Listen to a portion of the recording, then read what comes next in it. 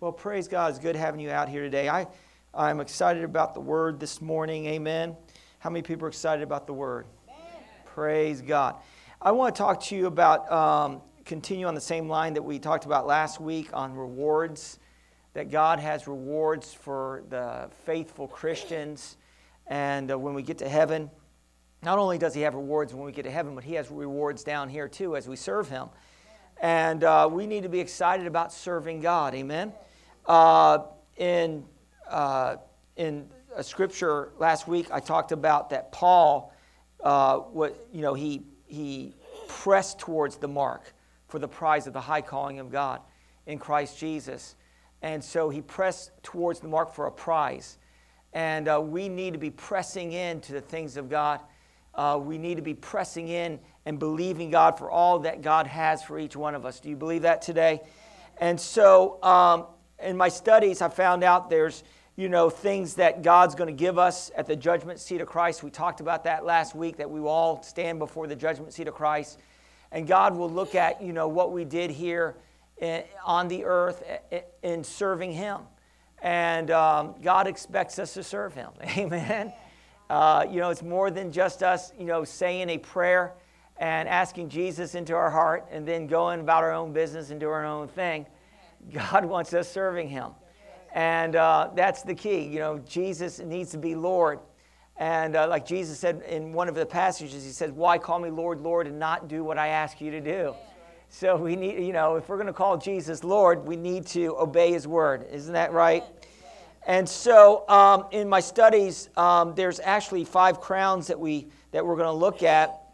And I'm not too sure how far we're going to get to the crowns today, but we'll move as far as we can.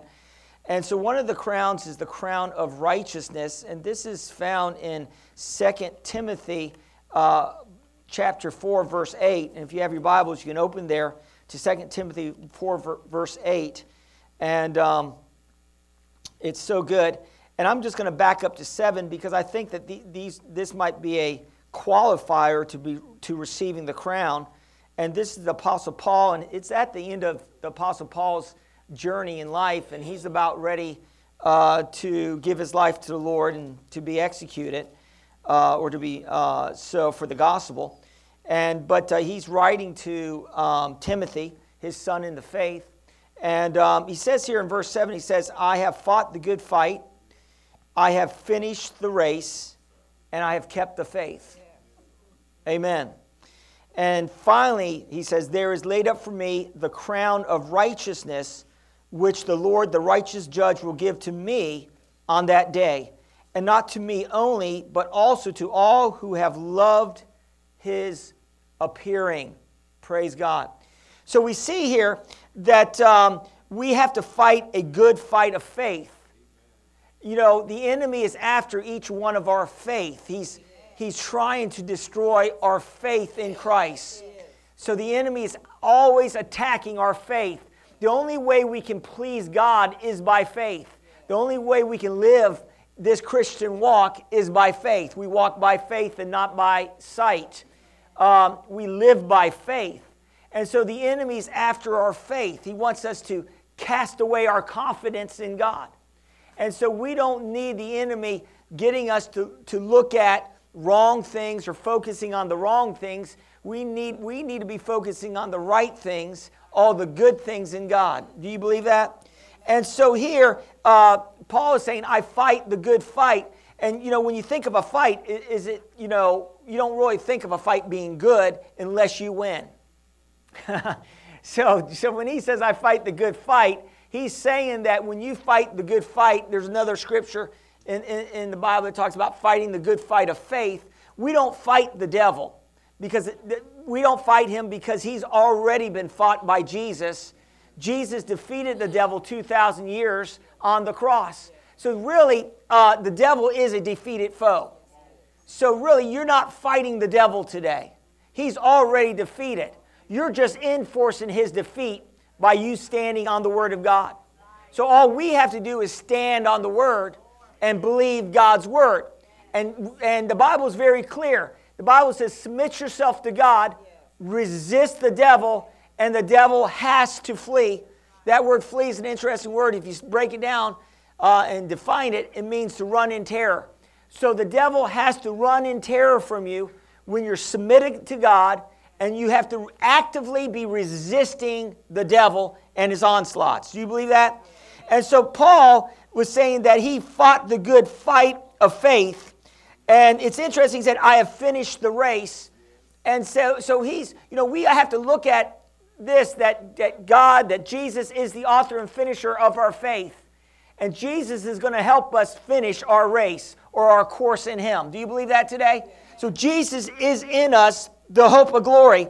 And so he's going to help us, praise God, to finish our race. And then again, the Apostle Paul talks about keeping the faith. There's many people, well, I don't know if many, but there's some people that are casting away their confidence in God. They're backing off of church. They're not going to church anymore. They're not serving God like they used to. And so, and they're allowing the persecutions, they're allowing things to discourage them from serving God. And we can't allow those things to discourage us. There's going to be a lot of things that the enemy is going to try to throw at us to discourage us. And we know that, and if you study the parable of the sower, you know there's going to be things that are going to try to creep in that are either going to try to discourage us or draw us away from the things of God. And we need to be very careful because the enemy's trying to draw us away and really put the Christian to sleep. And so we have to be careful that we don't, allow our faith to cool down in Christ. That we need to stay sharp in Christ. That we need to stay focused on him. And so let's look at 2 Timothy 2. Oh, this is the second. Let me talk about the second part of the crown. First part, is the first part of the crown is standing in righteousness. It's the crown of righteousness. So this would be the first part. And so the first part of the crown is that God wants us pursuing righteousness. We are righteous by the blood of Jesus. We are put in a righteous position because of the blood of Jesus. We're not saved by works, but we're saved by believing in Jesus. And Jesus was made sin, the Bible says, so that we may become the righteousness of God in Christ Jesus. Jesus became sin on the cross. In other words, Jesus took on our sinful nature so we could take on his righteous nature. So we do, in positional relationship with Christ, with God, we are in right standing with God because of the blood. There's nothing good that you can do to make yourself in right standing with God in your own ability. Isn't that right? So there's nothing we can do. We can't brag. When we get to heaven, we can't brag about how good we were to obtain God's righteousness. No, we need to be bragging about Jesus and how good he is. Amen. And us believing on him. So we have positional righteousness by the blood of Jesus and believing in Christ. It's the great exchange. Jesus exchanged, our sins for his righteousness. And so that's wonderful. And I'm so thankful that my name's written in the Lamb's Book of Life and that I have a home in heaven because of the blood, because of believing on the Lord Jesus Christ. But also in the crown of righteousness, I believe that we should be pursuing righteousness. As in, the Bible says, seek first the kingdom of God and his righteousness, or in his way of doing things. So this is what I'm talking about here, is that when we find truth in the Word of God, we need to obey the truth. Amen. If the Bible says, in the Word of God, do not, commit adultery and do not steal, do not do these things, we need to obey God's Word. Amen. Amen. Whenever the light of God's Word is shown in our life, we need to obey that. And when we do that, we'll walk in greater light and revelation of Jesus Christ. The less we obey God's Word, the more darkness is going to creep into us. And then we're not going to see like we need to see the things that Christ wants us to see, the things that God wants us to see. In other words, the enemy's trying to blind some of us. He's trying to blind us from seeing the goodness and the mercy and the love of God by keeping us, maybe set into some areas that are wrong, or trying to keep us, get us into a place where we're doing things that aren't right. So we need to pursue righteousness. Look at 2 Timothy 2, verses 20 through 22. It says here, but in a great house there are not only vessels of gold and silver, but also wood and clay, some of honor and some for dishonor. Therefore, if anyone cleanses himself from the latter, he will be a vessel for honor, sanctified and useful for the master, prepared for every good work. Flee also youthful lusts, but pursue righteousness, faith, love, peace with those who call on the Lord out of a pure heart. So we see here, he's talking here, in a house there could be vessels of honor and vessels of dishonor. So there could be people, and I believe this is talking about, the house of God, that there could be people in the church, some that are serving God with a pure heart, pure motives, doing the right things to the best of their ability, and then there's others that may be just in the church, but they're living for themselves. They may be Christians, but they're living sort of a half backslidden life. They're kind of they're basically doing their own thing, and they're yielding to temptations without really repenting, and they're making excuses for their sins. Are you hearing what I'm saying to you today? But even if you're in that camp, you can get out of that camp. Because it says right here that if anyone cleanses himself. In other words, the Bible says we must judge ourselves so we won't be judged. We need to be constantly looking at our own heart motives in what we do. We have to keep looking at our actions, why we're doing things. Amen? And so we have to consider, the Bible says we have to continue to look at ourselves to see if we be in the faith. Are we actually in the faith? Are we actually being Christians? Are we actually doing what God wants us to do? And so I think that, it's good news today that we don't have to be a vessel of dishonor, but we can be a vessel of honor. Amen. All it takes is repenting, turning from those things that displease the Lord. Sin displeases the Lord. Amen. Because it separates us and destroys us. Separates us from really what God wants to do in our life. When we sin, it opens the door for the devil to come in and to work and to destroy our lives. The devil, his whole goal is to destroy us, to shorten our lives, to take us out of planet Earth. Amen. To keep us from being an effective witness. So we're talking about the crown of righteousness, which I believe is twofold here. It's walking upright before God. But let's look at the scripture again. It says, finally there is laid up, this is 2 Timothy 4:8. Finally there is laid up for me a crown of righteousness, which the Lord the righteous judge will give to me on that day. And not to me only, but also to all who love his appearing. And so the second part of this is that do we love his appearing? In other words, are we actively looking for Jesus to come back? Are we thinking about Jesus? Are we thinking about him on a daily basis? And are we thinking about heavenly things? Are we focused on those things? In Acts 1, verses 9 through 11, this was, after Jesus spoke to his disciples, and this is the ascension of Jesus going to heaven. After he was raised from the dead, and he was here for 40 days, and he was teaching his disciples, and he was doing a lot of things. But here in Acts 1, 9 through 11, it says, now when he had spoken these things, talking about Jesus, while they watched, he was taken up, and a cloud received him out of their sight.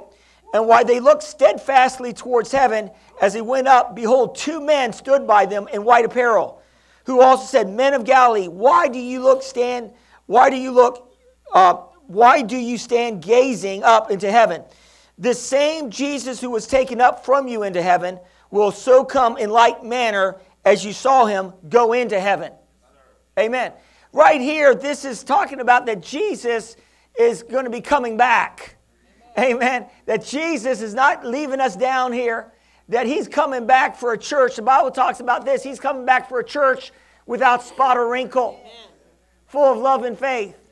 Without spot or wrinkle means that a church that's actively engaged in their faith. That's actively serving God with a pure heart. That's active. There's Christians that are living their lives, but some Christians don't have what I call living faith. Their faith is in dormant. They're not activating their faith. They're not witnessing like they need to. They're not talking about Christ. They're not seeking God like they need to. And so their faith is dormant. And I don't want a dormant faith. I want a living faith.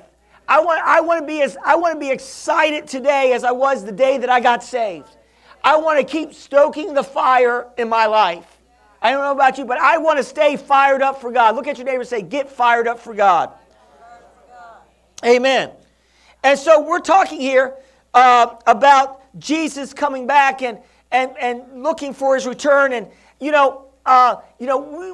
can if you're looking at the news and you're looking at what's going on as a Christian and you're opening your eyes, you can see there's a lot of evil in this world, and it's just so it amazes me how what people are putting and talking about today. And it's all evil. The Bible says that people will be calling in the end days good evil and evil good. Yes. Amen. Yes. Now you probably heard cross dressers and the gay lifestyle and all this, and it's all it's supposed to be all equal rights and all that. But the Bible has something to say about that.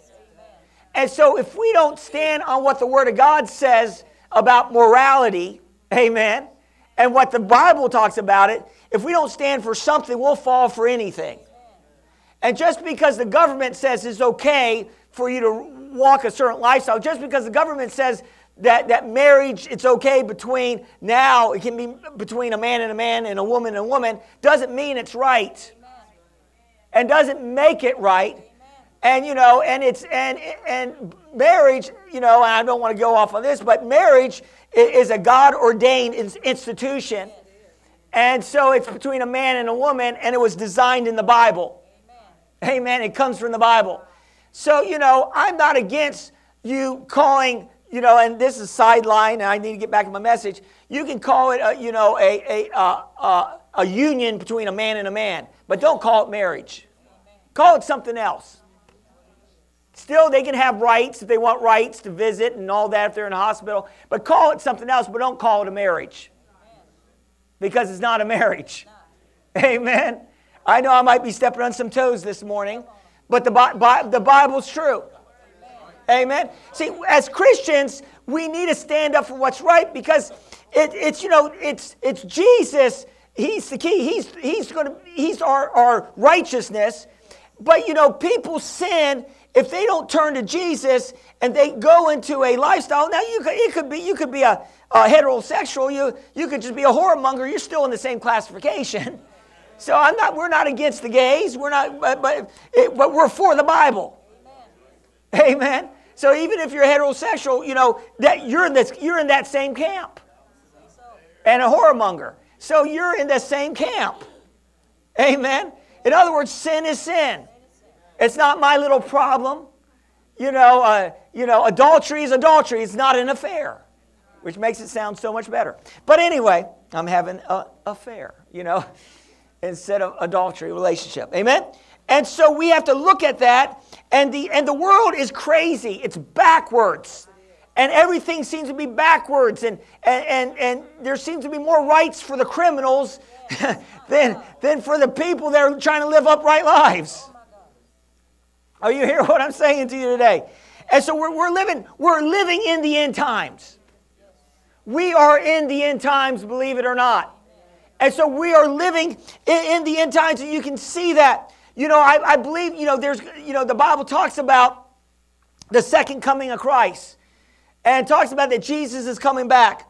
But also, there's also, I believe, is a rapture before the second coming. And that's the rapture of the church. Amen. And before that, I believe that before the rapture comes, I believe there's going to be a revival that God's going to sweep in a lot of people. So revival's coming. Amen. Revival's coming. We need to get excited about that. Revival's coming to Virginia Beach. Revival's coming to your household. Amen.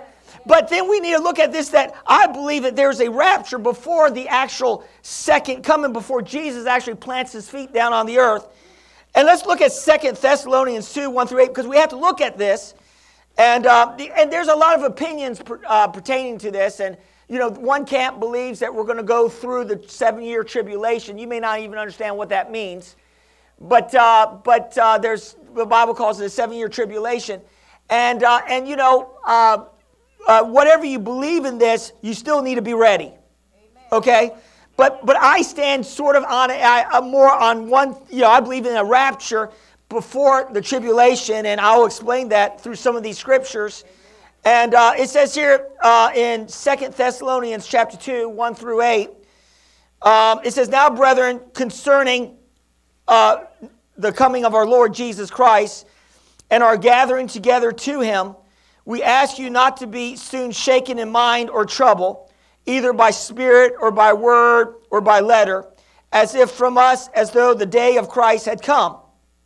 Let no one deceive you by any means, for the day will not come unless the falling away comes first, and the man of sin is revealed, the son of perdition, who opposes and exalts himself above all that is called God, or that is worship." So the son of perdition, it's talking about the Antichrist here. So that he sits as God in the temple of God, showing himself that he is God. "Do you not remember that when I was still with you, I hold these things?" And what was happening is that some people were trying to upset the faith of some people, saying that Jesus already returned. And so he's trying to correct this and try to reveal this to the people of the church, that Jesus hadn't returned yet. And he says, and now it says here, "Do you not remember that when I was still with you, I told you these things? And now you know what is restraining, that he may be revealed in his own time. For the mystery of the lawless is already at work only. He who now restrains will do until he is taken out of the way. And then the lawless one will be revealed, whom the Lord will consume with the breath of his mouth and destroy with the brightness of his coming." Now you're going to need some explanation here. Now, when we're talking here, he's talking about here, when we look at this, he says, "For the mystery of the lawlessness is already at work. Only he who now restrains will do so until he is taken out of the way." It says the lawless one will not be revealed until the restrainer is taken out of the way. Who's the restrainer? It actually has a capital H here. It could be talking about God, Jesus, or the Holy Spirit. And I believe it's talking about the Holy Spirit working through the church. And so here it's saying that the Antichrist will not be revealed until the restrainer, the Holy Spirit, is taken out of the picture. In other words, the Holy Spirit abides in the church. And I believe as the church is praying and witnessing, and the church is called the salt of the earth, which means that the church is preserving, the believer is preserving the earth. And so until the Christians are taken out of the way, God will not reveal the Antichrist. That's what I believe this is saying here, is that the Antichrist will not be revealed until the church is taken out of the way. Are you hearing what I'm saying to you today? And so the Holy Spirit is in each believer. And so the Holy Spirit, so if the church is raptured out of the way, then nothing will stop the Antichrist from coming in and taking over. Because prayer is powerful. Now, I'm not saying that the Holy Spirit's going to be leaving the earth, because I believe the Holy Spirit will still be down here to draw people down here on earth during the tribulation. But the Holy Spirit that's residing in the church, I believe, is keeping all the evil to really come in full work in the end days. Do you believe that today? Do you believe that your prayers are making a difference? Yeah. Amen. I believe that. And so we must believe that. In 1 Thessalonians 4, 16 through 17, let's look at that. It says here, and this is another scripture that I believe pertaining to the rapture. And it says here that, if you found, just say amen. It says, for the Lord himself will descend from heaven with a shout, with the voice of an archangel, and with a trumpet of God, and the dead in Christ will rise first. Then we who are alive will remain, shall be caught up together with them in the clouds to meet the Lord in the air. And thus we shall always be with the Lord. So here, some theologians, and I believe it this way as well, that this isn't the second coming because Jesus is catching people up in the air. He hasn't put his foot down on the earth.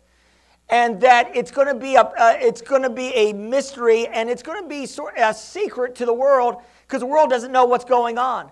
But the church should know what's going on. Amen. And so I believe this, that God is going to have the church raptured before the 7-year tribulation. And first 3.5 years is supposed to be the wrath of Christ, and the second 3.5 years is the wrath of God. And so it's going to get bad in the 7-year tribulation. It's going to get really, really bad. And I don't know about you, but I believe that Jesus doesn't want the church going through that. Amen. And so we have to look at that. There's other scriptures talking about that. That if we're worthy, that we will not be in the tribulation. That we will not be in the tribulation. So there's scriptures that pertain to that. There's Old Testament scriptures, and the Old Testament is type and shadows of the New Testament. It reveals Christ. It reveals the salvation plan when you read the Old Testament. And so there's glimpses of reality of the truth of what God is doing today from the Old Testament. Christ is revealed in the Old Testament to us, and so there's a story about Lot and Abraham's nephew Lot, that was in the city of Sodom, and so what happened was that Abraham prayed to God or spoke to the Lord about the city, and talked about, you probably remember about, if there would be 40 righteous, then down to 30, if there would be 10 righteous, would you spare the city? But this is really interesting when you study this out, and I don't have the scripture on hand, but you can check it out and do a study for yourself. But it said that the angel, when he actually came to Lot's house, and really he came to Lot's house, and they came to check out what was going on in the city.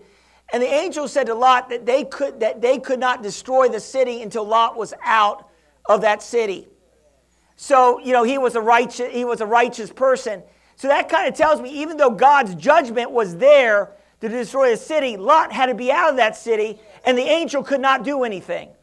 So that sort of tells me, now you could be saying, well, that's stretching it, but that sort of tells me that God won't do anything, as in allow the Antichrist to come in until the church is out. Are you hearing what I'm saying to you today? That kind of reveals to me that, and I know that it's debatable, and you may lean on, that we're supposed to go through the tribulation. But the more I study it, even the crown of righteousness, think about this.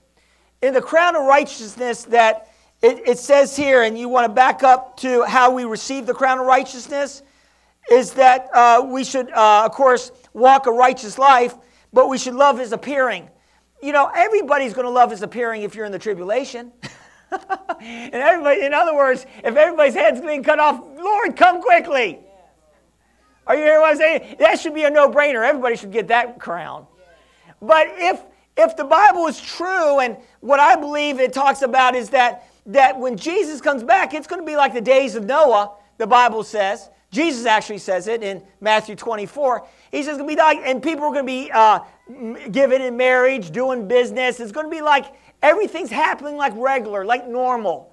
And so if that's the truth, and that tells me then all, hell's not breaking loose yet. Are you hearing what I'm saying to you today? In other words, that if things are going to be happening normal as they always did, then that's the way Jesus is going to be coming back when it doesn't seem like he's going to come back.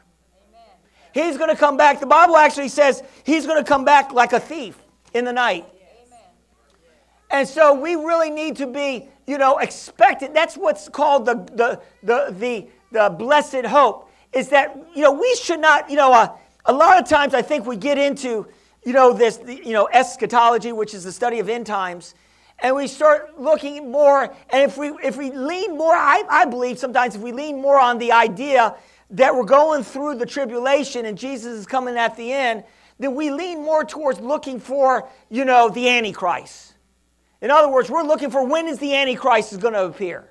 So we start looking at the end time events, but the Bible never tells us to look for the Antichrist. The Bible tells us to look for Jesus. Isn't that right? We should be looking for the return of Jesus, not be looking for the Antichrist appearing. Isn't that right? And so that's what we need to be looking at. And that's what we call is the blessed hope that we're believing that Jesus could return any moment. And if we're believing that should keep us walking in purity before God. Because if we're believing that Jesus could return tonight, then we should be on our P's and Q's. Amen.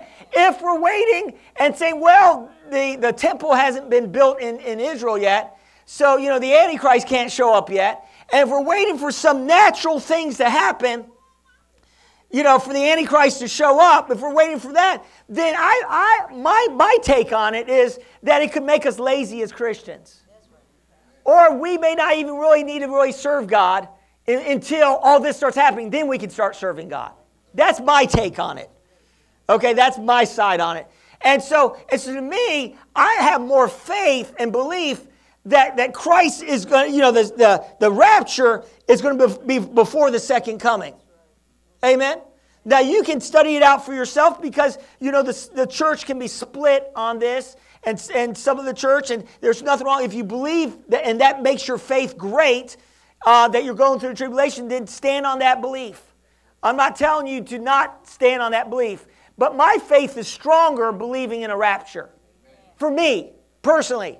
That my faith, I stand stronger on that. But if you stand strong in going through that, and of course, people believe that if we go through the tribulation, we got to give that side, that God will protect us as we go through the tribulation, like the 10 plagues of Egypt, and the Egyptians were protected through it. That's, that God will protect you through that. And so, and that's what some people believe, that we're going through tribulation. Either way, we need to be ready. Either way, we need to be ready. Whatever you believe, and some people believe in the mid-tribulation, that Jesus is coming back in the middle. Whatever you believe, you need to be ready. You need to be ready for the return of Christ.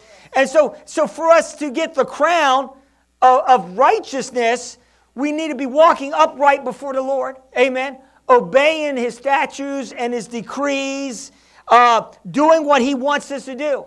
And, I'm excited because, Jesus could be coming back any moment. And we need to be talking about that Jesus I believe He could show up anytime. That we don't have to wait to a certain event to happen in Israel or for the appearing of the Antichrist to show up. I believe that He could come back any moment. Amen? And so that should keep us in a place where we're staying, fired up for God. Amen. And so that's my take on it. Glory to God. And so, the second crown, I may try to hit on that, is called the incorruptible crown. This is the victor's crown for those who discipline their bodies and bring their bodies into subjection and under self-control. And so, we have... God has given us authority over our bodies. Amen? And so let's look at 1 Corinthians 9, 25 through 27. And it says here, amen, it says, and everyone who competes for the prize is temperate in all things. Now they do it to obtain a perishable crown, but we for an imperishable crown. Therefore I run thus not with uncertainty. Thus I fight not as one who beats the air, but I discipline my body and bring it into subjection, lest when I have preached to others, I myself should become disqualified. So really, it's talking about here that there is a crown which could also be called the victor's crown. And this is that where we are disciplining ourselves and that we're walking with God, and that we're not allowing, our carnal nature to control us, and that we're allowing God to control us by the Holy Spirit. It's that if whatever we're doing, even if it looks good, what we're doing, even if it looks good, if it's born out of the flesh, it won't accomplish anything in eternity. So whatever we do out of the flesh will not accomplish too much. It has to be out of the Spirit. Are you hear what I'm saying to you today? If even what we do is good that's accomplished out of the flesh, it will turn into pride. It will give man glory. Whatever is done out of the flesh gives man glory. But whatever is done out of the Spirit gives God glory.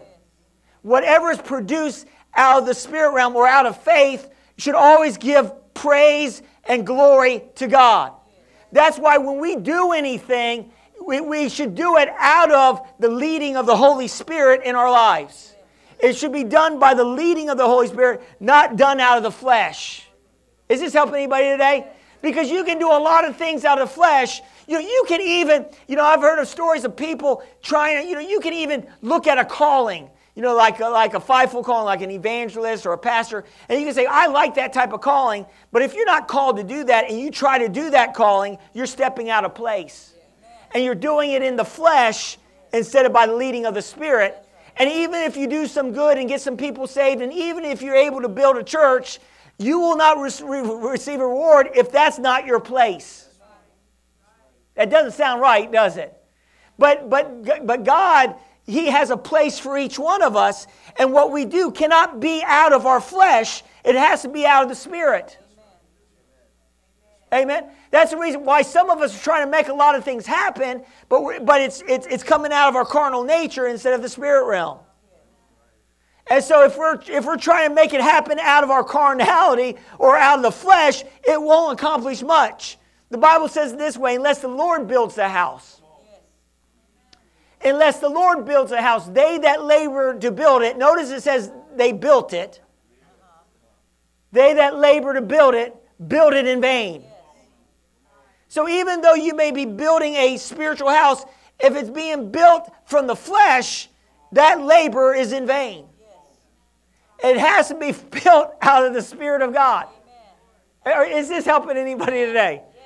So we have to be governed by our spirit. We have to be led by the Spirit. So when he's talking about here, receiving, the victor's crown, he's talking about not allowing the flesh to dictate to us what we're going to do.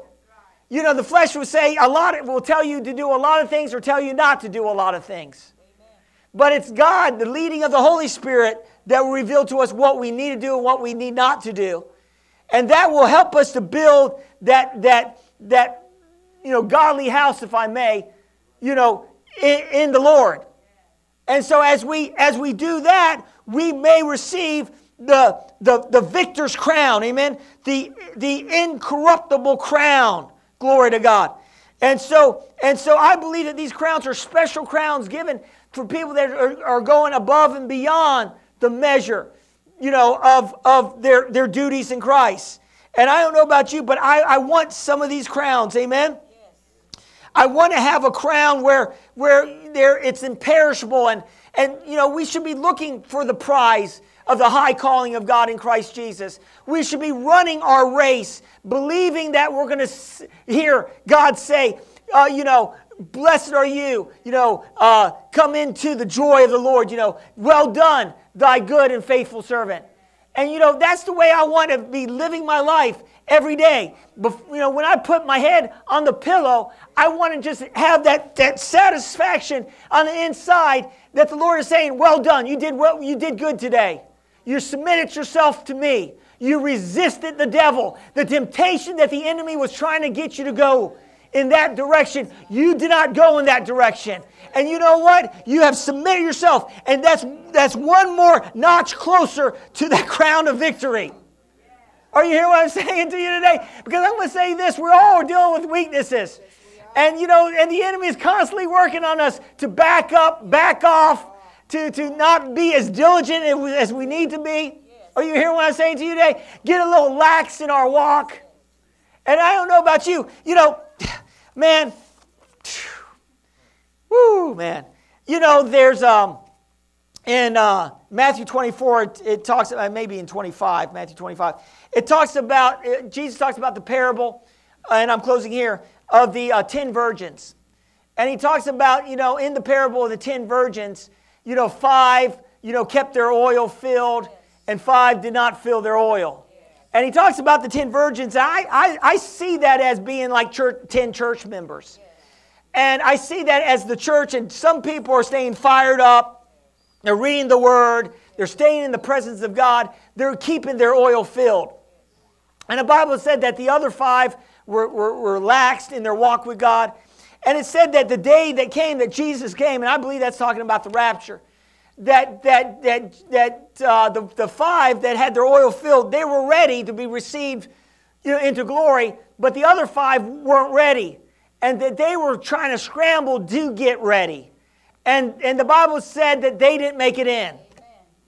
Are you hearing what I'm saying to you today? The Bible said the 5 virgins that were not ready, that did not keep their oil filled, did not make it in. And, listen, if you can't live for Christ, why it's relatively easy down here, then if we do go through the tribulation, you're not going to live for Christ when they start putting pressure on you if you're going to eat or buy and sell. If it starts getting bad, if you're not living for Christ now, when it's not bad, you're certainly not going to live for Christ when it starts getting bad. If you can't live for Christ when it's easy, are you hearing what I'm saying today? Because some will even say, well, and some may believe that, and they may go, well, Jesus is not coming back until the Antichrist is set up. And so the Antichrist is not anywhere close, so I don't have to do anything. Well, if you're not doing anything now, when all the pressure comes on you, you're going to bow to the pressure and get the mark. And see, when the Bible says that if you get the mark, then that's it. The mark of the beast, the mark. The Bible talks about the mark, and I know there's a lot further explaining if you don't understand what I'm saying today. But, if you can't start serving God now, you're going to fall under the pressure, and you're going to take the mark, and you're going to say, well, it's the grace of God. And you're going to have preachers preaching, oh, the grace of God will cover the mark. The grace of God will cover the mark. And we're going to buy into the grace of God covering the mark. But the Bible doesn't say that. Are you hearing what I'm saying? The Bible says you take the mark, that's do not pass go directly to hell. Jail. Monopoly. You know what I'm talking about. You get the mark. Are you hearing what I'm saying to you today? There's no repentance over that. There's no turning back. Amen. So, whether what camp you're in, that we're going to be raptured now, I believe that. But if we're going through, you better start living for God now. You better start living for Christ now. Amen. Get ready now. Amen. Don't say, oh yeah, because the Bible says this, you start backing off the things of God, and pretty soon you're not walking with the Lord, that, even in Romans it talks about that God will send you a delusion, and that you won't even want to believe anymore. Now that's to the unbeliever, but the Bible also says that if you are in rebelling against God, it is rebellion when you're sinning actively against God and not repenting. You're in rebellion against God. And if you're in rebellion against God, the Bible says perhaps God will grant you the grace of repentance. One scripture talks about that. What do you mean? You mean I might have to have grace for repentance? Yeah, God may not grant you the grace of repentance if you keep saying no to Him. If you keep saying no to Him over and over again, then there's going to be there's a point where God's going to leave you to your idols. He will. There is a point. There is a place. I don't know where that point is, but there is a place where God will say, okay, if you don't want me and you want that, then I'm going to stop drawing you by my Spirit. And I don't know about you, but the worst thing in the world is to have comfort in your sin. The worst thing in the world is for you to be comfortable sinning and not have any kind of conviction in your heart. That is the worst place to be as a Christian, to have no Holy Ghost conviction and you're steeped in sin. That's the worst place to be. Because if you don't have any kind of anxiety about your sin, you don't have any kind of fear or remorse about the sin that you might be doing as a Christian, then you're in a bad place with God. Are you hearing what I'm saying to you today? God, you're in a very bad place.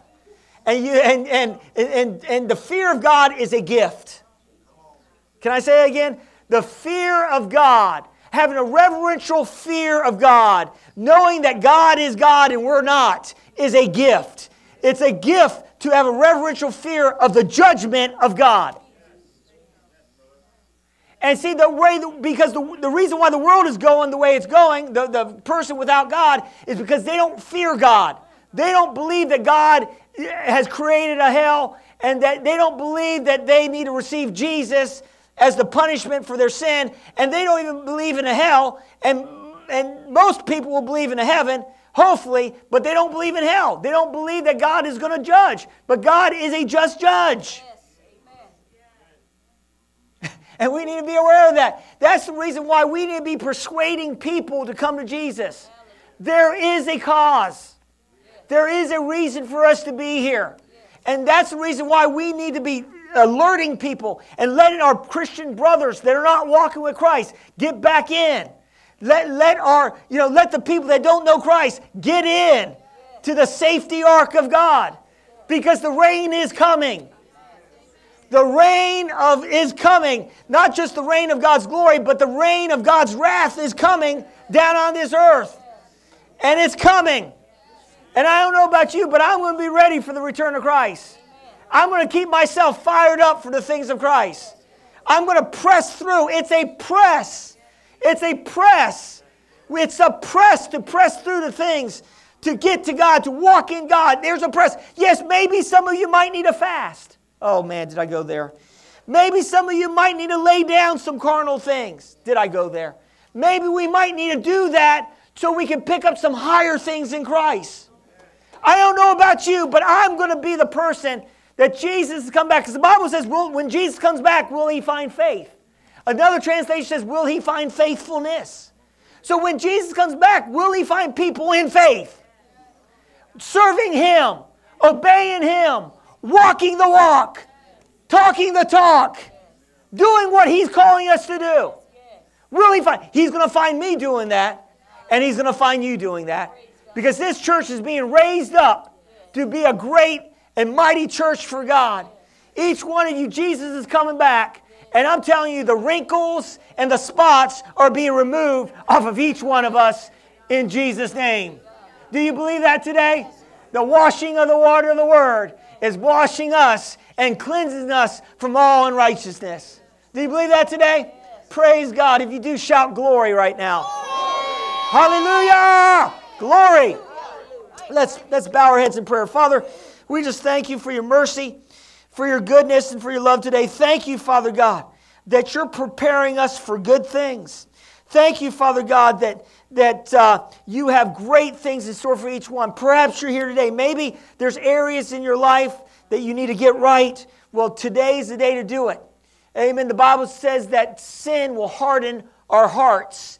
And the harder our hearts become, the harder it will be for us to hear from the Spirit of God. And so we really need to break up that fallow ground. And to do that is by repentance. If that's you today, you know you need to repent of some things. You need to just get your heart right. Or maybe you don't know Lord Jesus Christ and you need to get your heart right. Just raise your hand. I want to pray for you. Where you're at, praise God. Amen. I see those hands. Glory to God. Praise God. I want you to pray this prayer after me and say it like you mean it. Say, Dear Heavenly Father, I thank You that You sent Your Son Jesus to die on the cross for my sins. I acknowledge to You that there's areas in my life that need to be changed, and only You can help me change them. Jesus, I repent of those things, and I'm turning away from those things that displease You, and I'm turning to You, and I'm making You not only Savior, but Lord of my life in every area of my life. In Jesus' name, amen.